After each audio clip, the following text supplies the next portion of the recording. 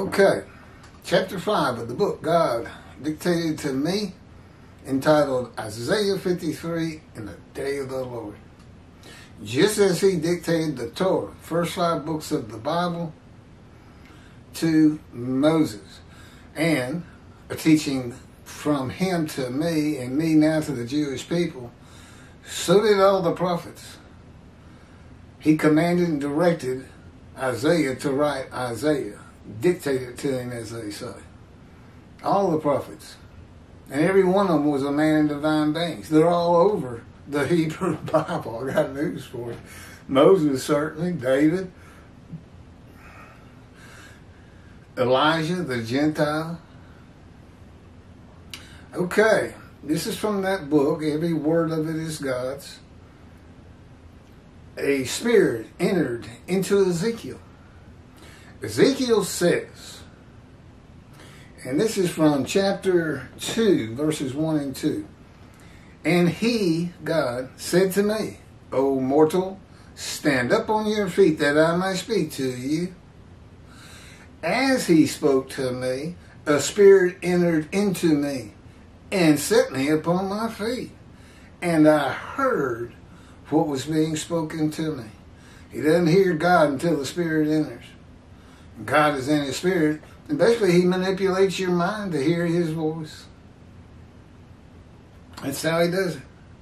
This is God speaking to a man, O mortal, who is Ezekiel, but he does not hear God speaking until at the same moment a spirit enters him and sets him upon his feet.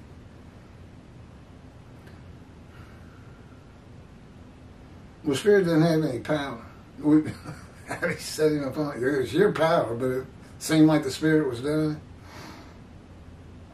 The Spirit of God entering a man and God speaking means the angel of God's presence, who is Spirit, alighted upon him, and that God is in him.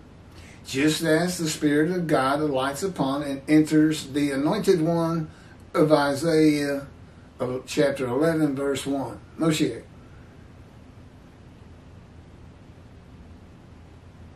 Ezekiel says, what? Yes, I'm a man of divine beings. For the Jewish people, once they've learned this teaching, that should not be a surprise, but they also should be excited about it. You know, the Christians go around saying their main guy, their Messiah is God. Well, you can't do that, but you can say, we know where God is. See that fellow over there? God's inside of him. And if you want to be in God's presence, go walk over near him.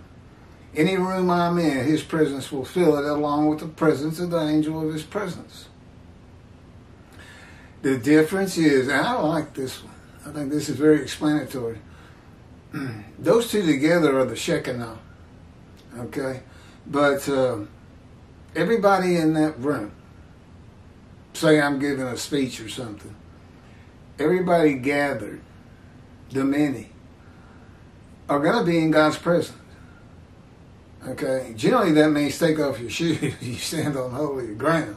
That's what he said through the captain and through the angel of the Lord in the burning bush. But no, you don't have to do that. He comes with a covenant of friendship. He's generally in a good mood, except I'm in the fire of refinement and I don't get to see it very often. I get the backside of God more than I get the front side. But the backside, you know, he told Moses, I'm going to show you my backside. And he put Moses up in a high cliff and said, I'm going to put my hand before you because it's just too horrible to see. There's your Satan, people. That's what that is, what I call it. That's bad God. And nothing bothers him. It doesn't bother him to be bad. It bothers me to do wrong things. God says if I'm doing it, it's not wrong. So you don't want to hear all of our talks, but yeah, you don't want anything to do with the backside of God. And it's just like curse and blessing. The front of God, nice, friendly, merciful, kind, and backside, evil, mean. That's why I call him mean and evil sometimes. I'll say mean and evil. Let go of my neck.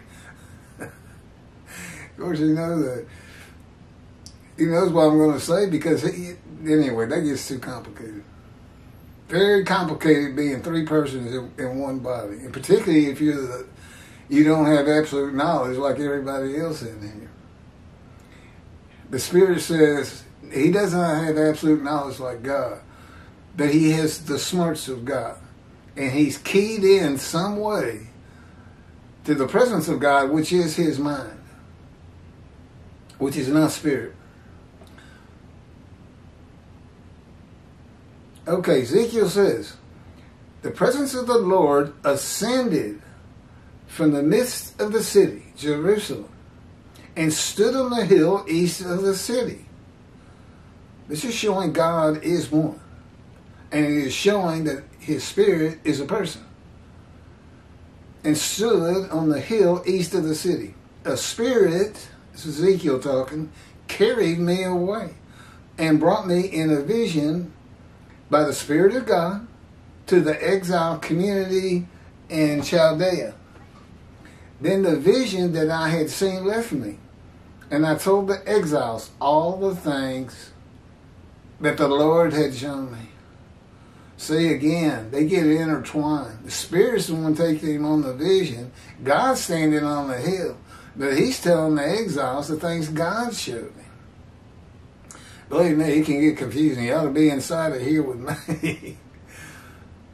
The Spirit of God used the Spirit to bring Ezekiel in a vision to the exile community in Chaldea, and he tells the exiles all the things the Lord had shown him. And God stood by on the hill. For the Spirit of God to do this, he has to be a person. Now, the power to take a man into a vision comes from God, who is nearby. Meaning the Spirit of God is the angel of God's presence. The Lord is a part of this vision, or was speaking through the Spirit of God, since Ezekiel told the exiles all the things the Lord had shown him.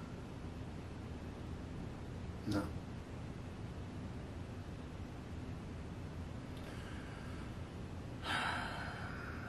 Micaiah, the prophet, tells of the vision he had where God was seated on his throne. But Micaiah said, I call upon you to hear the word of the Lord. I saw the Lord seated upon his throne, with all the hosts of heaven standing in attendance to the right and to the left of him. The Lord asks, who will entice Ahab so that he will march and fall at Ramoth Gilead? Then one said this and another said thus, until a certain spirit, guess who this is? A certain spirit came forward and stood before the Lord and said, I will entice him. How? The Lord asked him, and he replied, I will go out and be a lying spirit in the mouth of all his prophets.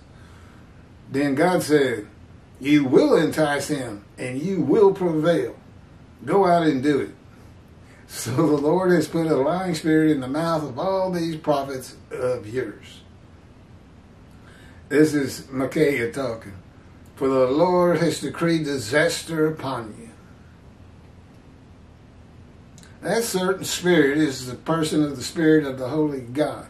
He is in many of the stories of God.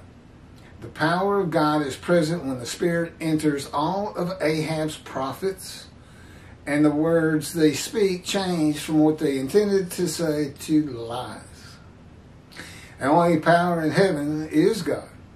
Moses did not perform miracles in the Exodus. God did. An angel of death, who, by the way, is also the angel of God's presence. God just renamed him for this story. The angel of death did not kill the firstborn of Egypt. I know that's what the story says. God did. And of course, where God is killing people, firstborn, the angel of his presence is with him. The angel of his presence is great. It was a lot of fun. He's edgy like that. We both think that's just funny. He's too nice to her. But I'm sure it didn't bother him. Nothing bothers these two. Nothing. It's certainly not my pain or discomfort.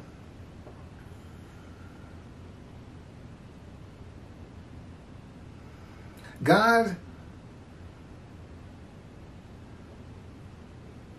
the only power in heaven is God. Okay, the angel of death did not kill the firstborn of Egypt. God did. The power of God is his and his alone. He does not share it or create it in others. His power comes from his will. Yeah, there's no angel with power. God thought creation, humanity, and the Hebrew Bible through from beginning to end. He imagined it in his mind visually, and then he willed it to be through a physical process. He does not have a magic wand and just speak something and it is. He did not say, let there be abundant water, and it was. No, he drew water in his power from the ends of the universe. There's H2O, if that's water. H2O. In space. Little particles. He drew it from the ends of the earth to dispense it upon the earth as oceans, rivers, and streams, all in his power. Then he added a script, as though for a reality television show, a script of the story of the Jewish people and the day of the Lord, and he prepared it with the scripture. The Torah, the prophets, and the writings are his. He had them written by men and women at his command and direction, incorporating a little of the personalities of each writer into the stories. For example, the day of the Lord and the time for it is set up through the books of Isaiah, Ezekiel, Jeremiah, and Malachi, with no indication they knew one another or even lived at the same time. This is his control and power in the world. He does not come to show miracles in the day of the Lord, though his righteous servant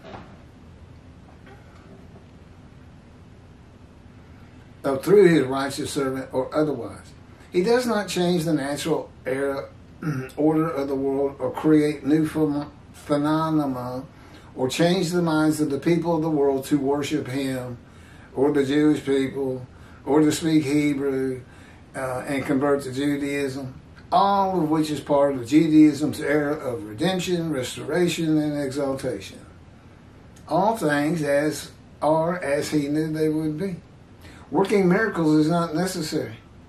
That would take away from his having thought through, with visual image and absolute knowledge, all things from beginning to end, as not being perfect. And of course it was. As humanity would be without him, and as humanity would be with him. Anytime an angel or spirit is present in a story and God speaks or his power is revealed, the angel or spirit is the angel of his presence, the Holy Spirit.